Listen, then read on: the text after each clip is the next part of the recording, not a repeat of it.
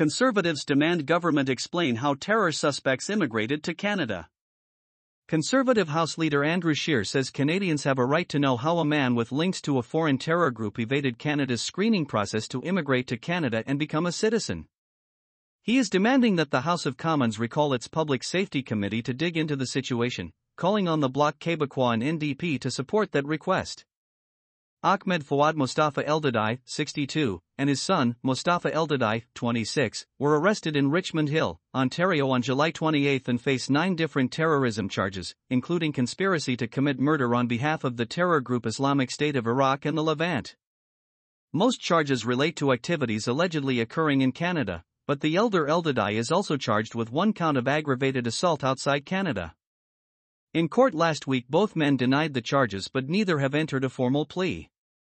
Scheer says the government's silence as to how 2 people with connections to a terror group successfully immigrated to Canada is unacceptable. This is a colossal failure of Trudeau's national security system, he said at a press conference on Parliament Hill Tuesday morning. Canadians have a right to know what went wrong.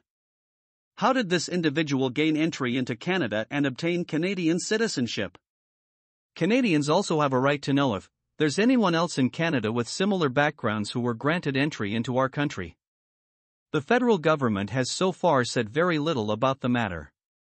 Conservative MP and public safety critic Frank Caputo has written to Public Safety Minister Dominic LeBlanc to ask him to make public all the details of the alleged terrorist plot, Scheer said. He said LeBlanc would be the first witness he wants to call to committee.